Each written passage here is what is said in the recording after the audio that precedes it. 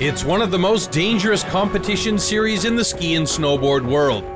Nowhere else will you find so many maniacs in one place racing down impossible lines on mountain faces that seem to go vertically straight down. Welcome to the 2012 edition of the Swatch Freeride Worldtour. Perfect weather conditions welcome 56 of the world's best free ski and snowboard pros at the second tour stop in Chamonix.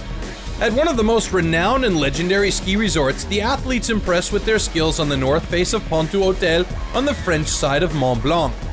The 600-meter face is crowned by 3 different starting options so that the competitors have loads of playful line choices.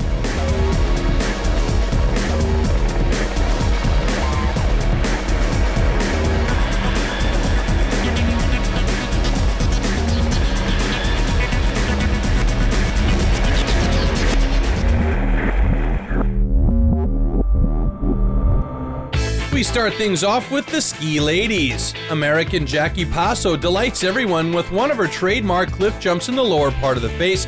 She takes first place in front of Angel Collinson, also from the USA, who plays second at the last stop in Revelstoke as well. The snowboard chicks are as suicidal as their skiing buddies, and the North American riders dominated this discipline as well. Maria DeBari chooses a perfect line and impresses with a fluid and successful descent to secure herself some precious metal.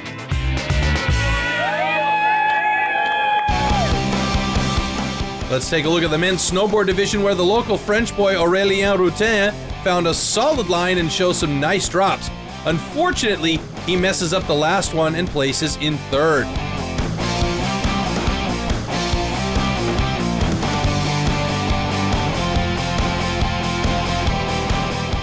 Ralph Backstrom tries to get the third gold medal for the USA in Chamonix.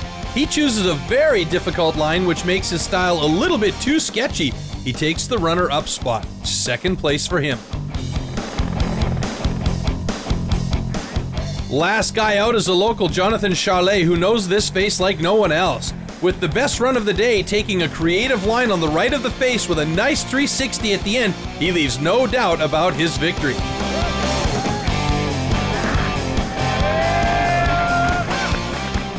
I'm very happy to stay in Chamonix and to do that competition in Chamonix, because today it was a really good condition. The snow was a little bit compact but very good, and I'm happy to not fall on my line, so that's perfect.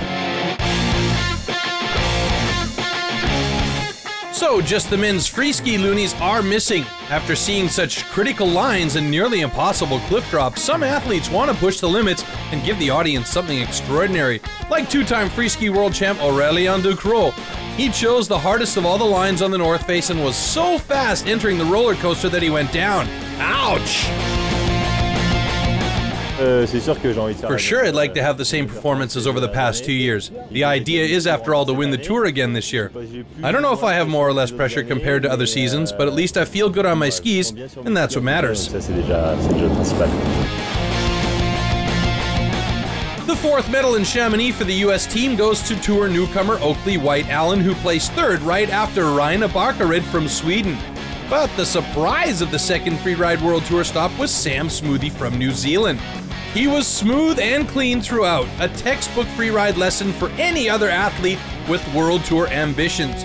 The Kiwi battled through qualifiers and injuries over the last few seasons and proved that persistence always pays off, hitting the top rung of the podium for the first time. Nicely done, Sam. I don't even know, it's just like amazing. It's just a dream to win in Chamonix. Just, you know, I came here with a lot of pressure. I crashed in Revelstoke, and I'm very sick as well. I have the flu, and I just felt terrible the last 3 days, and this makes it so worthwhile. I can't believe it. I'm stunned, absolutely stunned. The next tour stop will be just on the other side of Mont Blanc in the small Italian village of Courmayeur. Don't miss that one.